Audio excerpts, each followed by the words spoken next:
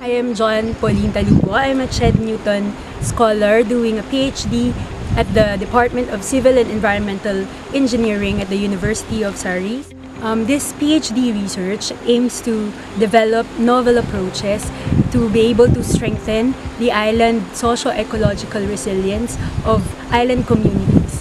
We also aim to integrate to find the indicators that makes a small island resilient to disasters and to integrate these indicators to be translated into a tool that could aid in the disaster risk and recovery planning process of the island. I chose Batanes as the case study site because as you know, it is known as one of the islands in the Philippines that is vulnerable and prone especially to typhoons, to natural disasters. They are also known for their inherent community resilience.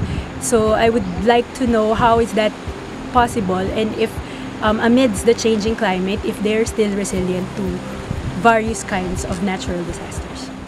And I believe resilience is directly related to sustainable development, and that's why I've made sure that I'll be doing participatory approaches in the research. So last year I've conducted community workshops with the 6 municipalities here in Batanes.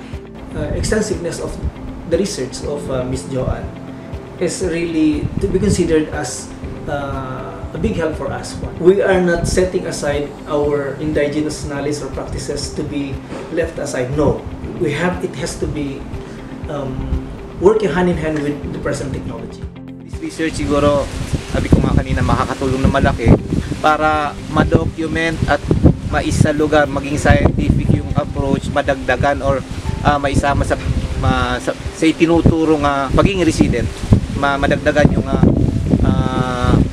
kaugalian and practices na ay tuturo sa mga kabataan ng Sabtang. This research can be used as a tool para maiayos namin yung pagpaplano kung paano yung mga mas nararapat gawin ng local government in spite na napakaliit ng aming pondo na maaring gamitin sa pag-organize or pag-manage ng any disaster na maaring tumama sa Sabtang.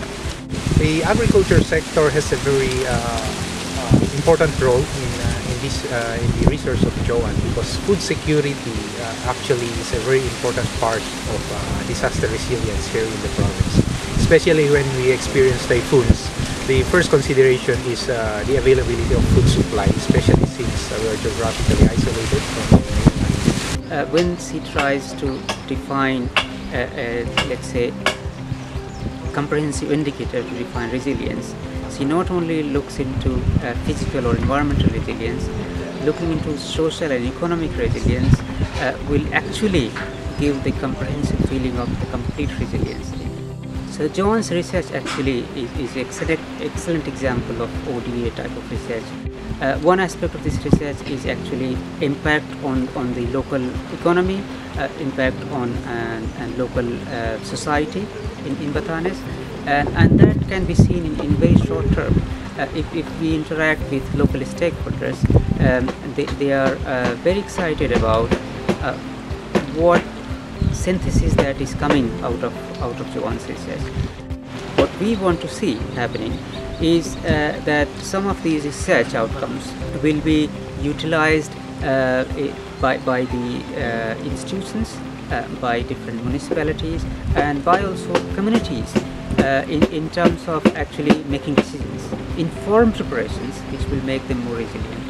The United Kingdom has advanced tools and methodologies which I believe could help in the research. So that was one of the things that influenced my decision on why study in the UK. And the university is known for this field of specialization.